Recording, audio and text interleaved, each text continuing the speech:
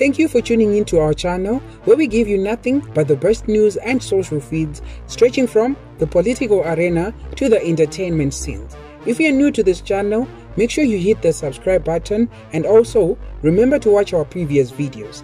Join us on today's video presentation. On that note, buckle up and hold on tight. With the transfer window open to full swing, players are leaving their respective clubs while others are joining new ones. Among us, the players who have joined new clubs for the coming season is former Kaizer Chiefs star George Maluleka, who has resurfaced at Durban club AmaZulu. This following his parting of ways with Mamelodi Sundowns. One of the benefits that Maluleka will be enjoying in Durban is the use of a free car, which he will use to and from training. In a recent post on Instagram, Mido showed off the car he will be using as he ensures that he is at training on time every day. It must be said that the club is believed to own the car and not the player.